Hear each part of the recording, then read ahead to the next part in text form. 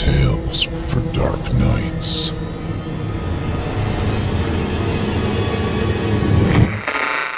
Want to make sure you never miss a Chilling Tales for Dark Nights video again? Be sure to subscribe and hit that bell to turn on notifications. Vanishing Act. Written by Groshek. Narrated by Jason Hill. Part 1. Something extraordinary began happening to me this past month, and I'm not sure whether I ought to be relieved or terrified. For all I know, it's been going on for several months, or possibly years. Hell, maybe it's been going on my entire life, and I haven't noticed until recently. And if it's been happening to me, it makes me wonder if others may be experiencing such a thing, and just trying to find answers of their own. I've been scouring the internet to try and find testimonies of people who have experienced the same thing I have, but I keep hitting dead ends. The closest I can find is mentions of something called quantum immortality, but even that doesn't quite capture what's been going on, and why I'm so alarmed about it. I first noticed the, shall we say, anomalies after I signed up for a family membership at my local YMCA. I'm the father of 3 children under the age of 10, all of them homeschooled, and the winters in Wisconsin are long and frigid. This translates into a lot of hours spent cooped up at home, surrounded by screaming kids. On top of it, I'm just not a cold weather type of guy. I hate snow, and you won't catch me outside in the winter doing anything more strenuous than going to the mailbox. In short, it is not my favorite time of year, and this season I was itching to do something other than curl into the fetal position and pray for spring. So, I signed up at the YMCA. The kids heard from a friend of theirs that it had both an indoor pool and a water slide, and if I'm honest, I could stand to lose a few pounds, and so their fitness center piqued my interest as well. I figured if it didn't work out, then at most I'd be out $60, and I could just cancel my membership and settle for playing Just Dance at home for the next 5 months. Or so I thought. Last month, during my first week as a member, I discovered my local YMCA hosts Gaga Ball every Friday from 6 to 8 p.m. If you haven't heard of it, Gaga Ball is to today's generations of kids what Foursquare was for those of us who grew up in the Gen X era. Gaga Ball is a hit-and-run sort of game, played with a dodgeball at an inflatable or wooden octagonal pit, or ring. The point is to strike the other player at or below the knee with the ball, and the last one standing wins. The catch is that you cannot hold the ball, but can only touch it quickly, hence the name, which translates to touch in Hebrew.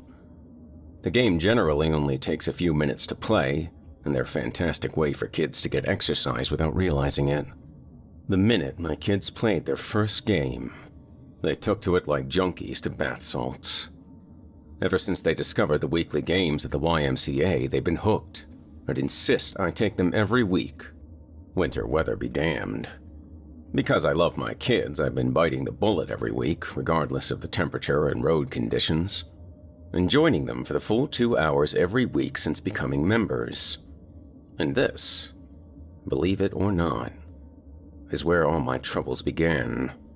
It was during the weekly games of Gaga Ball that I first noticed the anomaly. I just don't know what else to call it. After the kids played a handful of rounds of Gaga, they were getting winded, and a few of the less coordinated kids were getting tired of getting eliminated and decided to play basketball instead. To keep the games entertaining and to try and shed a few unwanted winter pounds, I decided to join in on the fun, and a couple of other parents dove in too. And it was a lot of fun. At first, I had mastered the 5 Ds, and I dodged, ducked, dipped, dove, and dodged with the best of them. And it soon became clear that the kids would never taste victory again so long as I was in the ring with them. So, after a few games, satisfied that I'd burned off the Taco Bell I probably shouldn't have had for lunch, I took a water break and let the kids have their fun. 10 minutes later, I decided to join in again. And this is where things got weird. I darted back and forth, doing my best to avoid an overly aggressive, showboating Asian teen who had decided it was his life's mission to eliminate me, all the while trying not to trip over the younger kids running around with untied shoes. Things were going well, until I unexpectedly rolled one of my ankles and collapsed like a house of cards. Now, I'm willing to bet most of you wouldn't hit someone when they were down. In fact, you'd probably give them a hand and help them hobble out of the pit, maybe even show them the way to the first aid station. But not my arch-nemesis. Oh no. This miniature Jackie Chan wasn't satisfied with simply eliminating me. No, of course not. What he was planning was nothing short of an execution, intended to make me regret ever setting foot in the pit. I watched in mock horror and actual agitation as he pulled back his arm and prepared to power slap the ball into, of all things, my ankle. And not just any ankle, my rolled ankle. Oh, son of a bitch, I thought. If there is a hell, it isn't hot enough for some people. Time seemed to slow as my diminutive Dementor reared back, swung his right arm forward, connected with the ball, and sent it hurtling in the direction of my rapidly swelling ankle, like a ballistic harbinger of doom. Well, this is what I get for letting my inner child run free, I mused. My wife is never going to let me live this down. Now, I swear that as the ball was flying at me, threatening to end my Gaga-centric reign of terror once and for all, that I felt something move around me. It was an odd sensation, something like what you feel when you doze off on the school bus and your equilibrium kicks in when your head tips too far forward, causing you to snap awake. Or when you rock backwards on a chair and hit the point of no return, where you're certain you're going down. It felt a bit like that. The rapid sinking feeling as your stomach descends and your heartbeat accelerates. The equivalent of your reptile brain sending a last-ditch SOS signal to your nerves in an attempt at self-preservation. As the entire scene flowed around me in high-definition slow motion, I felt very much as if I'd been suspended in liquid gelatin, and everything went deathly silent, save for a tinnitus-like ring rising in the distance like an approaching train. Then, the floor dropped out from under me. Not literally, it seems. The world didn't go anywhere, and I didn't fall into some cosmic abyss or find myself floating in an intangible void. Rather, everything around me shifted downwards with incredible speed, like a still-frame jump cut on a damaged film reel, combined with a wave of a monitor refresh. And for some reason, it all felt familiar. As if I'd been here before and seen this many times, but just forgot about it. For the briefest of moments, it was as if reality itself blinked and skipped a beat. Then, a moment later, my vision returned to normal. The sinking feeling was a thing of the past, and sound, along with normal rates of movement, resumed instantaneously. Well, it all came back except for one minute difference. I had somehow thrown up in my mouth. That's gross, I know, and I'm sorry for mentioning that detail, but trust me when I say I wouldn't have if I didn't feel it was an important one. You see, I didn't actually throw up, as in, I never felt the event take place. Rather, one moment I was seated in the Gaga ball pit, clutching my damaged ankle, and the next, my mouth was brimming with the unsavory taste of bile. It was as if it had always been there, and I just hadn't noticed. All of this, however, pales in comparison to what happened next. After the shifting feeling and the realization that my lunge had mounted a counterstrike, everything sped back up and seemed to increase in volume rather dramatically. The formerly distant tinnitus had become a jet engine-like eardrum-shredding shriek, and would have grabbed my head in pain had there been time to do so. There was not. As soon as everything returned to normal, if I can even call it that anymore, I became aware of yet another odd sensation. This time, rather than everything shifting around me in slow motion or glitching about me like an interrupted satellite television feed, I felt myself do the shifting.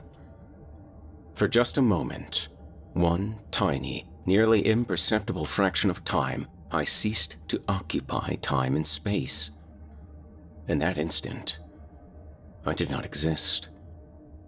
Now look, I know how strange that sounds, really I do. And if anyone else were telling me this story, swearing it happened to them, I would have gently placed a hand on their shoulder, giving them a reassuring pat on the back, and then referred them to my therapist. But I'm not crazy, and I'm not imagining things. When I say I ceased to exist, I mean that literally. There's no other logical explanation. If there was, what happened next would have been impossible. In the moment when the Gaga ball itself should have been connecting with my damaged ankle with enough force to justify a trip to a walk-in clinic, it didn't. It just didn't. Instead of being eliminated from the game, I scrunched up my face, braced myself for the inevitable impact, and my all but certain elimination from the game, and felt nothing. A second later, I heard blood-curdling screams and felt a splash of fluid up on the back of my short-sleeved t-shirt, wondering not only why I hadn't been struck with the ball, but why someone other than me was crying, not to mention why my shirt was wet. I pivoted 180 degrees to face the source of the agonized howl. At the same time, I instinctively put a hand to my back and swiped my palm across the damp patch, which was rapidly expanding as my cotton shirt absorbed whatever I'd been doused with. My first reaction was that the kid that tried to cripple me had worse aim than I had expected, and had somehow missed not just my leg, but the entire front of my body, and managed inexplicably to hit me in the back of the head. And when I pulled my hand around and held it up before me, and saw that it was coated in a layer of fresh blood, my mind assumed the worst. I figured my opportunistic opponent had managed not only to draw blood, but had done enough damage to me to justify a trip to the emergency room, and that the screaming was coming from the gaggle of innocent schoolchildren who had never seen so much blood before and were busily repressing the experience. Yet, I didn't feel any pain. Aside from the puke pulling in my mouth, a hint of nausea, and the uncomfortable tone of tinnitus fading gradually into the ether, I didn't feel like I'd been hit by anything at all. That's when clarity and logic returned to me, and I realized it wasn't my blood, and the kids weren't screaming because I'd been injured. As I turned, I discovered the true source of everyone's terror. A mousy little blonde girl with pigtails and glasses, or what remained of them, who couldn't have been more than 5 years old. She was the source of the shrieking, though no longer alone in it, and it was quite clear why she was upset. Where this little girl's smiling, happy face should have been, instead there was a blanket of blood, streaming down her cheeks and instantly dyeing her formerly white Shopkins hoodie in an unsettling shade of pink. Her eyeglasses had been smashed as well, and a fragment of one of the lenses appeared to have been embedded in her right eye. As I attempted to take all of this newfound horror in, I cast a glance at my 2 boys, who had been playing alongside me, and marveled at the nearly identical looks of shock upon their faces. My middle child, Jacob, no stranger to drama, broke out in tears and made a beeline for one of the Gaga pit's exits, presumably trying to distance himself from the trauma. My oldest son, Peter, on the other hand, looked as if he'd seen a ghost, and simply stood there, gibbering uncontrollably. But unlike the other kids, whose gazes were fixed on their injured classmate, Peter was staring directly at me. No, not at me. Through me. I shrugged it off. Within moments, the YMCA's designated adult Gaga Ball attendant, as well as all of the other parents present, had mobilized and hurried the little girl out of the Gaga pit. They escorted her to the front office of the building where the medical supplies were kept, and I suspect an ambulance was called. In the meantime, I was left amidst a crowd of terrified children, desperately trying to make sense of what had just happened. It had all happened so fast. Once the little girl had been ushered away and her non-stop wailing had faded into the distance, an eerie silence descended upon the formerly lively scene, and all eyes were on me. I cast a glance at my oldest son, who continued staring at me with what now appeared to be a combination of fear and disbelief. Imagining he too had been traumatized by what he'd just witnessed, I called out to him. Pete, come here, I said. It's okay, son. They'll get her to the hospital. She'll be fine. I clambered to my feet and took note of the carnage around me. Fragments of the little girl's glasses were scattered about, interspersed among pools of gore and trails of bloody footprints, leading up and over the pit's exit and out into the nearby hallway. Can someone get a towel and a garbage can? I asked no one in particular. We really ought to clean this up. That's when I noticed that everyone, not just my son Pete, was staring at me. And no one was moving. Instead, they were casting hurried, sideways glances at one another, only to look back at me, constantly muttering in hushed tones. Some had taken out their mobile phones and begun taking photos or videos, I assume, of the aftermath of the incident they'd just witnessed. When it became clear the gawkers were more interested in documenting the carnage than helping clean up, I decided to fetch the trash can and towels myself. Boys, I called out to my sons. Help me find some cleaning supplies, would you? We can't leave all this blood and glass like this. Someone's going to slip and break their neck or get cut on these shards. And I think I've seen enough of that today. When my kids refused to budge, acting as if they hadn't heard a word I said, I marched over to them. I was beginning to lose my temper. I knew what just happened was unexpected, but it wasn't as if a bomb had gone off. Accidents happen, after all, and I was willing to bet they'd all seen worse in their favorite video games. Come on, Pete, Jake, get a move on, I started as I headed in their direction, but stopped abruptly in my tracks as something occurred to me. My ankle didn't hurt anymore. That's strange, I thought. Must not have rolled it as badly as I thought.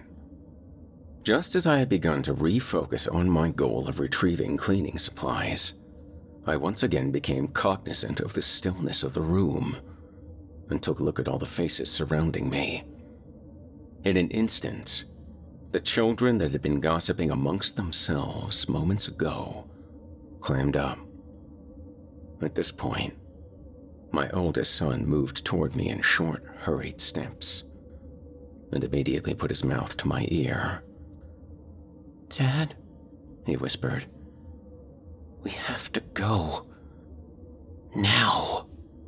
It wasn't like Peter to be so cryptic. He liked spooky games and apps as much as the other kid his age, but it was clear that what he'd witnessed had unnerved him, enough so that he wanted to leave. And from the looks of it, his younger brother was 2 steps ahead of him, hiding behind the Gaga pit's outer walls, poised to make a break for the gymnasium doors whether we liked it or not.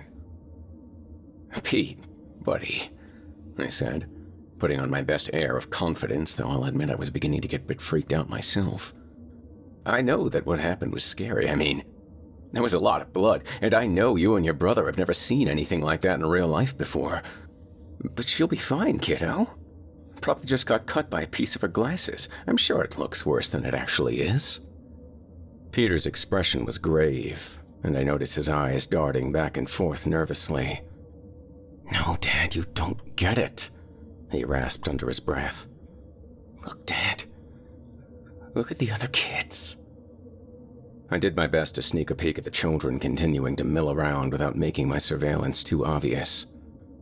That's when I noticed, for the first time, that their expressions were not those of thrill-seeking youth awestruck by the sudden appearance of a bit of blood.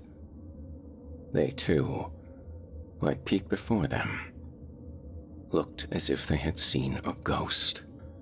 I don't know what you mean, Pete, I said to my son, a hint of trepidation creeping into my voice. They're just nervous, that's all. They were just spooked by the sight of all that blood. That's all. Peter looked me straight in the eyes and replied, You disappeared, Dad. You were gone. I was bewildered. Stammering, I responded, What? I laughed, trying my best to appear grounded, but truth be told, I was fighting back tremors at that point. People can't disappear, Pete, I continued. You just seen something terrible. Your eyes, they're playing tricks on you. Pete responded then with a ferocity uncharacteristic of him. No, Dad! I know what I saw, and everyone else saw it too. Jake saw it too. I looked at Jacob, still clinging to the walls of the pit, peeking over its edge just enough to keep an eye on Pete and me. Jake, come here, kiddo, I called to my middle child. I want to talk to you. Hesitant at first, Jake moved around the ring to where I was standing, and I approached him at the wall, again ruminating on the fact that my ankle wasn't swollen whatsoever and didn't hurt one bit. Odd, I thought again. I met Jake at the pit's edge and leaned down, resting my arms on the wall, and met him at eye level. Jake, buddy, your brother says you saw something weird. Was that true? Jake sheepishly looked up at me and simply nodded his head. What did you see, honey? It's okay, you can tell me. He shook his head. That's when his older brother chimed in again. Dad, I feel bad for that girl. I hope she's okay, but Dad, she was behind you. I didn't understand what he was saying at first. Okay, she was behind me. It's gaga ball, son. Everyone's constantly moving. There's always someone behind someone else, you know that. Pete looked like he was getting frustrated with me at this point. He let out an aggravated sigh and said in a hushed tone, That kid that was after you didn't miss, Dad. He threw the ball and it should have hit you in the leg, but you weren't there. He punctuated each of the last few words as if to say he thought I was simply being daft. With mock bravado and a nervous laugh bordering on insincerity, I said, Wasn't there? Good one, Pete. That's enough now. That kid that tried to get me out just missed, son, that's all. Nothing weird about it. He took a shot, it went wide, it bounced, and struck that little girl. Accidents happen. Pete grabbed me around the cheeks and turned my head to the onlookers, who were back to whispering among themselves in low tones. I noticed, for the first time, that they were huddled around one kid in particular, and that they were staring together at a mobile phone. When they saw me looking at them, they spread out. I'm not sure why. I think it was just on account of my nerves at that time, but I stormed over to the throng of kids, as if they'd just kicked my dog, and I had a bone to pick. For some reason, I felt angry at these children, these kids, who had just come to the YMCA for fun tonight, just like my boys and me, and I behaved as if they were the cause of all of Pete and Jake's concerns and lending credence to their nonsense. Hey! I cried out. A string of demands and accusatory questions formed in my increasingly frenzied mind and poured out of my mouth. Knock it off! You're scaring my kids. Look at them! What are you watching on your phones? Where are your parents? Why are you just standing there instead of helping? The kid holding the phone looked at me as if he expected to be mauled by a bear, quaking visibly as his gawking companions each retreated several yards in response to my unhinged tirade. For some reason, I was convinced this kid, who looked too young to even be in 3rd grade, was up to no good, and that he had, perhaps, gotten footage of the little girl's accident. I was now parading it around for everyone's entertainment. What's that on your phone that's got everyone so worked up? That little girl could be blind and you're... What? Replaying it over and over for your enjoyment? Show some respect, give me that! Without hesitation, the kid's hand shot out. Shaking, he allowed me to take it from him. On the screen, as I suspected, there was a video pulled up, paused on a single frame, and in a moment, all of whatever piss and vinegar I had in my system left me. And I shook my head automatically, as if doing so would somehow rid my mind of the image that had just been seared into it. In the still image on the screen, in a frame from what appeared to be a genuine recording of the incident, I saw the little blonde girl. The film appeared to have been taken by the sibling of another player from a vantage point outside the pit, and it appeared to have begun moments before impact. In the video, standing with a smile on her face and her glasses intact, the little girl was blissfully unaware of the tragedy about to befall her. Before her, with his arms outstretched in mid-slap, was the Asian kid who had it out for me. And in the air, well on its way to ending my reign as Gaga Ball champion of the evening, was the red sphere of doom. There was just one problem. I wasn't in the frame. Where I should have been, grimacing in preparation for a game-ending assault, there was open air, and nothing more. There was the acrobatic teen with a score to settle, and the dodgeball passing through empty space, but I was nowhere to be found. I felt faint, as if the air in the room had suddenly thinned. Again, I got the odd feeling that I had experienced something like this before, and that I knew, deep down, exactly what had happened, but I wasn't supposed to remember. Oh my God. I wasn't supposed to remember. In the dark recesses of my mind, in the depths of my consciousness, a voice cried out, "What have I done? What have I done?" I felt an overwhelming sense of dread, like when you're a kid and you've done something regrettable, and it's only a matter of time before your father gets home and finds out about it. Rules had been broken, and there would be punishments. I knew it. I don't know how I knew it, and of course none of it made sense, but I simply couldn't shake the inexplicable anxiety. The feeling that I'd just seen something I shouldn't have, and that somehow, in some way, it was all my fault. With goosebumps rippling across my body, I hit the button to back up a few seconds and hit play. On the screen, I watched with both fascination and disbelief as my teenaged opponent slapped the ball in my direction. As quickly as he struck the ball, I blinked out of frame. A moment later, the ball ricocheted off the parquet floor of the YMCA's gymnasium and slammed into the little blonde girl's unsuspecting face. The momentum drove her eyeglasses into her skull, mangling the frames and splintering the lenses into shards, one of which penetrated her right eye, exploding it in a burst of fluid, which made it clear that she would never see out of that eye again. Others shredded her previously porcelain face, carving it to ribbons as they became embedded in her skin. On the phone screen, I saw video evidence of what everyone else, including my kids, must have seen live. I watched in horror as the girl's face exploded in a swath of gore, as her face contorted in pain, once her mind registered what had just occurred. All the while, I was nowhere to be seen. Just gone. Then, just as quickly as I had blinked out of frame, I reappeared. Once more, I was in the same position I'd been in previously, face tensed in expectation of the strike sure to end my undefeated streak. Around me, the results of my sudden disappearance continued to play out. The little girl shrieked, and my antagonist recoiled, reeling from what he had just witnessed. The onlookers on the periphery reacted in much the same way.